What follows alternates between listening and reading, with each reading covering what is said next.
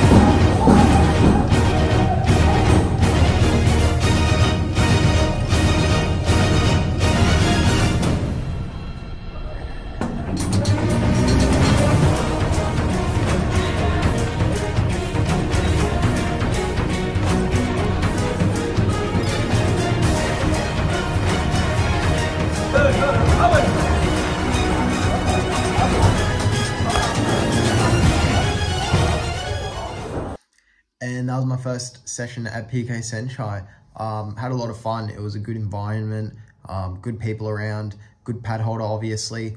He pushed me real hard, and I'm really happy to have gotten that type of training coming back to Bangkok.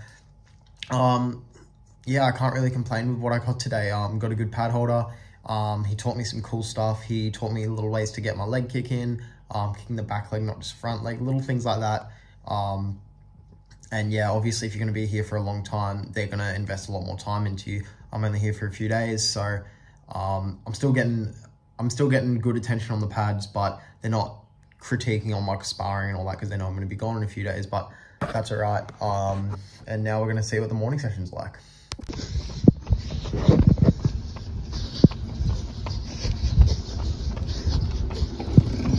First morning training session done. It was a long 10-kilometer run, followed by some shadow boxing, some pad work, and a little bit of conditioning, which was push-ups, pull-ups, and abs.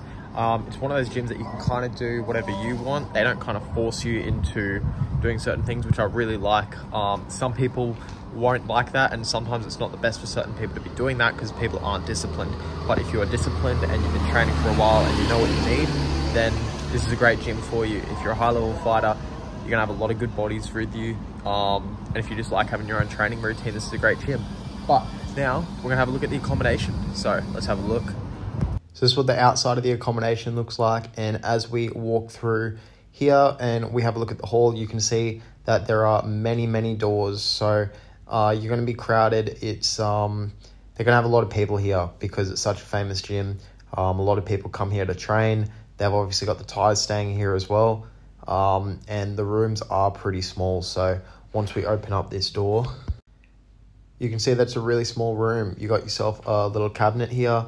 That's for all your clothes, all that type of stuff. You got your fridge, you got an aircon and a fan, which is definitely needed when you're staying out here in Thailand and will help you sleep better. You got a double bed, which is all right, but it is very rock hard. So be prepared for that.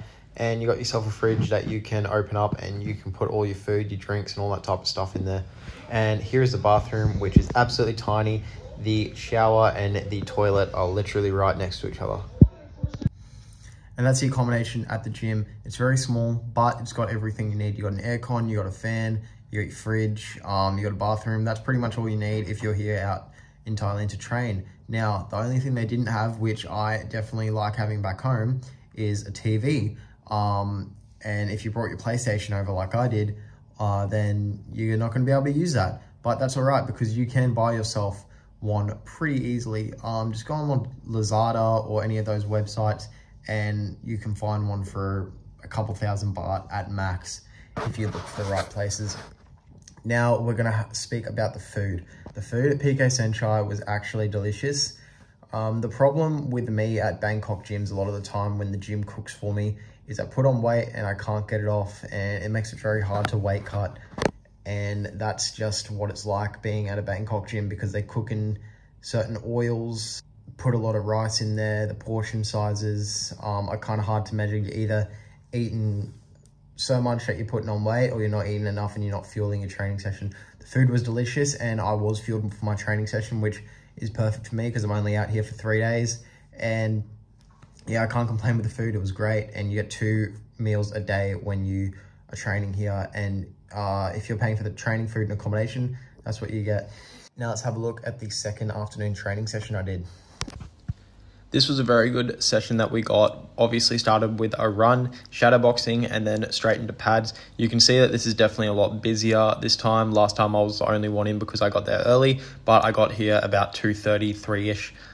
Like I said before, you can show up between 2 and 3 p.m. and then you just grab a pad holder and then you're able to do whatever you want. So that's a good thing about this gym. So after we did our pad work, we did about 45 minutes or so with the boxing coach, where he would stand in front of you and he'd hold pads for you, then the next person, then the next person. You were only on him for about maybe 20 seconds and you got about a minute rest, but you went it full out and it was definitely exhausting by the end of it. The boxing coach is actually the Olympic boxing coach for Thailand, so it was very good to learn from him. Classic Thai boxing. It's not as good as Western boxing, but it's definitely something that this gym has over the other Bangkok gyms. Same as Smart Pakaroon's gym that I trained at last year. They had very good boxing. This gym has very good boxing. Bangtao has very good boxing. So that's something that can suffer if you're in Thailand. So just keep that in mind when choosing a gym. But after we did the boxing, we did good clinching with the Thais, and then our classic knees on the bag and some sit-ups to finish off. There we go. I'm back in Bangtao now, and I'm just reflecting on my time in Bangkok and giving my final thoughts about PK Saenchai as a gym. So there was some great high-level Thais there, great high-level foreigners. I got great clinching, great sparring, and great pad rounds. There was a couple of pad holders you could tell they didn't really want to be there. They kind of got frustrated. They kind of just doing it for the money. But other than that, you're going to get a great pad holder. They're going to teach you technique. They're going to really refine your skills. And it's a great gym. If you're going to Bangkok, it's definitely worth checking out. Here's the schedule and pricing that they have on their website, on their Instagram and all that. So it's a gym that's worth checking out. Whether you're going there for a couple of days, whether you want to be in Bangkok for a long time, it is worth it, in my personal opinion. So I hope you guys enjoyed the video. If you guys want to see more gym reviews, let me know. Make sure you like, comment, and subscribe, and I'll see you guys in the next video.